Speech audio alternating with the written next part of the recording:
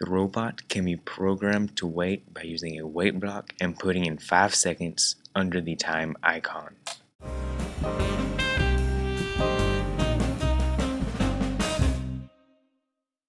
After the robot waits, it needs to move. In my program, it turns before moving.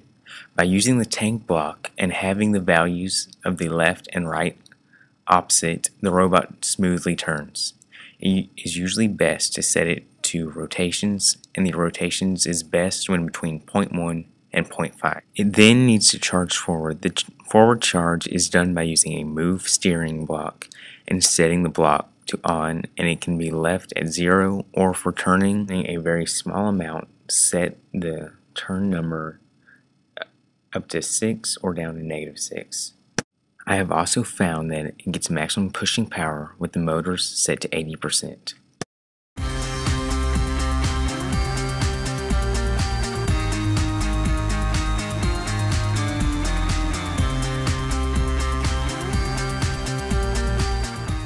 It cannot just charge forward or it will run off the edge. You must then use a weight block and change it to color sensor and onto compare color.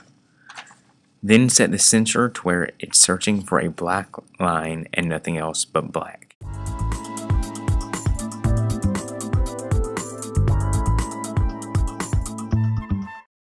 After the robot reads the black line, it can't just turn or it will fall off the edge. So the robot must back up by using a move steering block. Set the power to a negative and the block to rotation. I wouldn't say it needs to back up far, just a third of a rotation.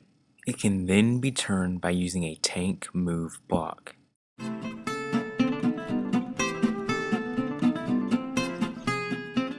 Now it needs to begin a loop.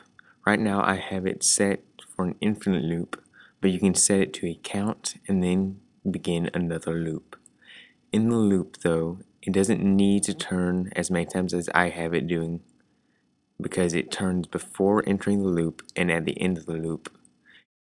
It does need to charge forward though by using a move steering block and turning it to on. This can be placed at the beginning of the loop or after the set of turns like I have it doing. It also needs to look for a black line while charging and stop there, then repeat the process of backing up and turning.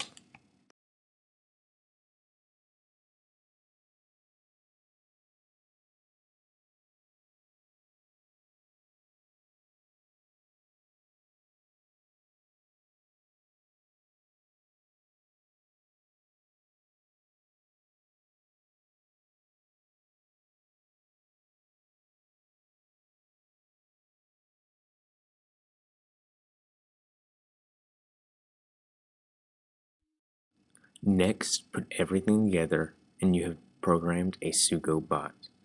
You can make adjustments wherever you like, just keep the basic formula in mind.